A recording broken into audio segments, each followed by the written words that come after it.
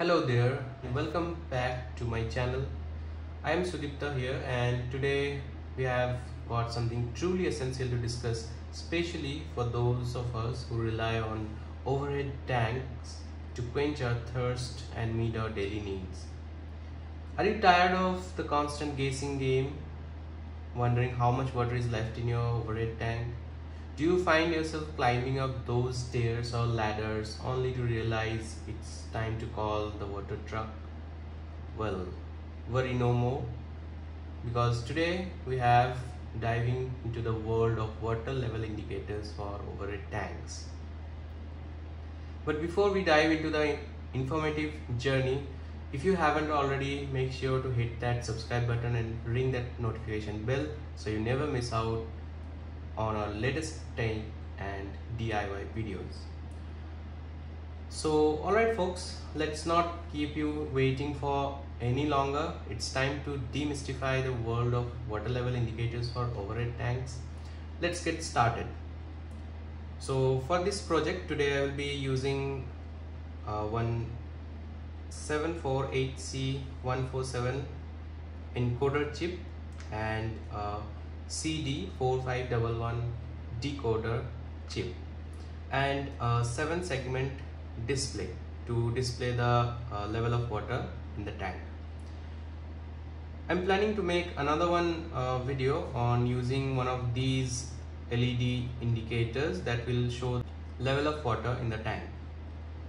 So that will be in the upcoming videos. For today I will be using this 7-segment display because this CD4511 it is a 7-segment decoder chip that I'm going to use. So let's get into the data sheet of these chips, how they work, and let's find out the pinouts of each of these chips. So here I am back with the circuit diagram and the datasheet of CD748C147.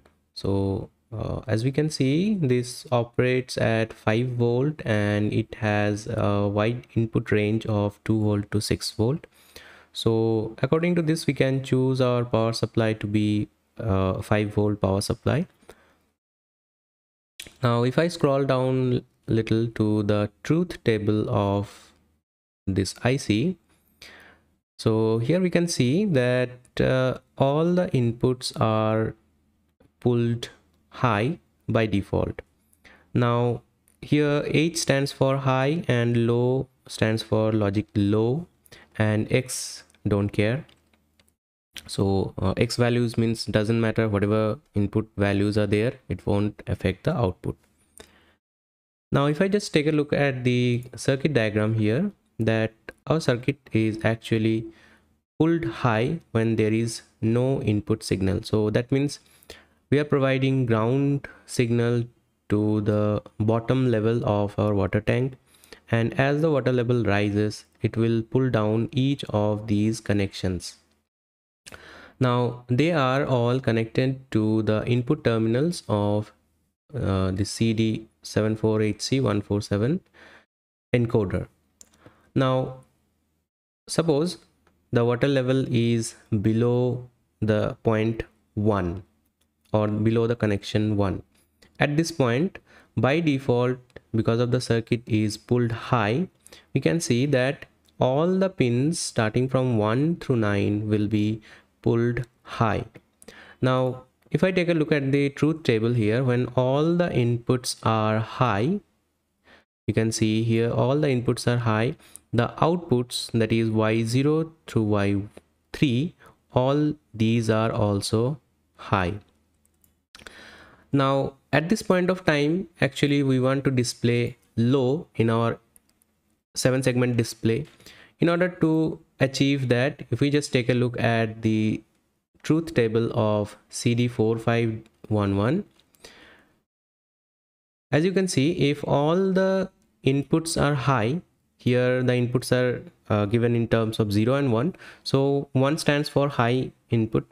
So when all the inputs are high, that means the output of 748C147, if they are all high, then it will not display anything. As you can see, the display output here shows nothing when all the inputs are high. And at this point of time we want to display 0, and to display 0 we should have an input of all the inputs 0, A, B, C, D, or these are connected to Y0 through Y3. All these should be low. So basically we have to invert the signal of 147 encoder to feed to the CD4511 decoder. So in order to invert the signal, we are using these 4 transistors. These are NPN, general purpose NPN transistors, BC547. So actually any NPN transistor will work fine. So whatever you have, you can make use of that. So these transistors are actually inverting the signal output of 74147 to CD4511. Now it will be driven at 5 volt. As you can see, as we have already chosen our power supply to be 5 volt, but if we provide 5 volt to the 7 segment display, it won't be able to handle that much voltage, and eventually it will burn because we need to regulate the current. So in order to do that, we are using 5.6K resistors for each of the inputs. And observe that the ground is directly connected to ground, as we have chosen the common cathode display.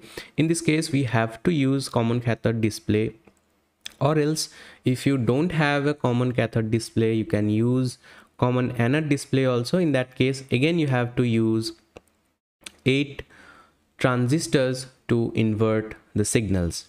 So by using again 8 transistors you can achieve that, but that will be more expensive, as you have to use more components there and the circuit will become much more complicated. So as we can see, we are going to use these truth table. If you want detailed explanation of the truth table, please comment down in the comment section. I will make a separate video for that. Otherwise, if I'm going to explain all the truth table here, then the video will be very long and it will be boring. So I don't want to explain, just one input I have explained. So by following that, we can determine whichever inputs we want. That will according to that we can choose the output. So without taking much time, now let us build the circuit and let's now test how it works, whether it works properly or not. So next, let's build the circuit first. So here I have already finished making the circuit. Now I will just go ahead and connect the connecting wires to this circuit, and then we will go ahead for testing. So here I have already completed all the connections. On the back side I have connected these wires. They will be going to the water tank, and these two are the wires for power supply. So in order to test, I will be using my bench power supply, and I have a glass ready and water already ready. So I will just go ahead and turn on my bench power supply and set this to 5 volts, and maximum I guess it will consume 50-60 milliamps. So I have set to 70 milliamps. In case there is a short circuit, it won't burn. So I will just go ahead and connect here.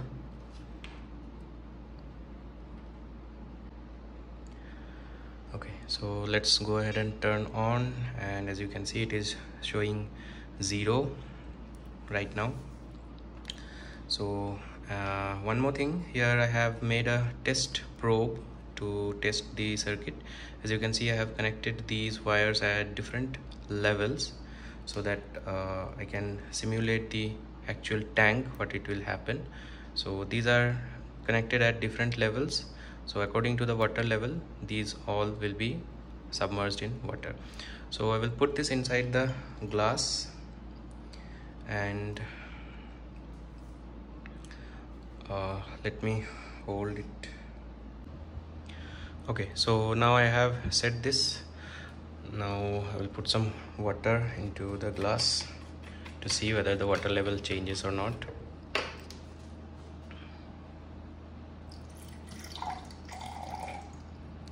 So as you can see, I have put only a little bit of water, and up to the 2 marking it is dipped. As I go on increasing the level of water, I guess the water level will increase. So if I put some more water, 3, 4, 5, 6, 7, 8, and little bit more.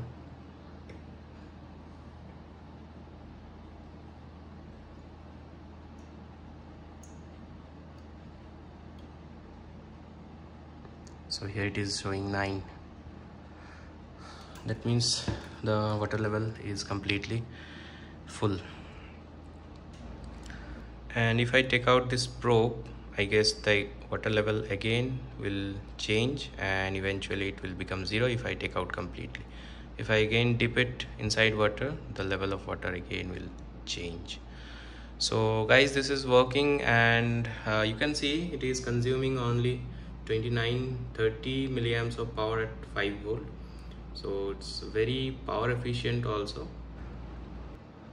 So this is working, guys. So I will just implement this in my water tank, and you guys also, you can use the same circuit, can make the circuit. I will provide the circuit diagram in my instructable.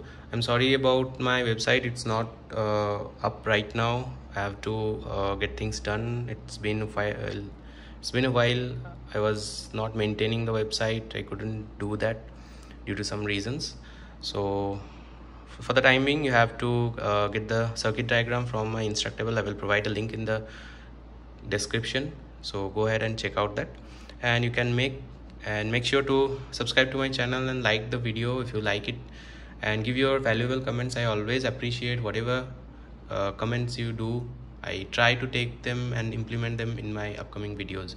If you have any more ideas of making these type of projects, you can give me. I will try to do those. Whether it works or not, that we will see, because our channel is a lab-based channel where we do experiments. So it may work or it may not work, that depends, but first we have to try. So keeping that spirit in mind, I hope you have enjoyed the video. Thank you guys for watching, and have a nice day.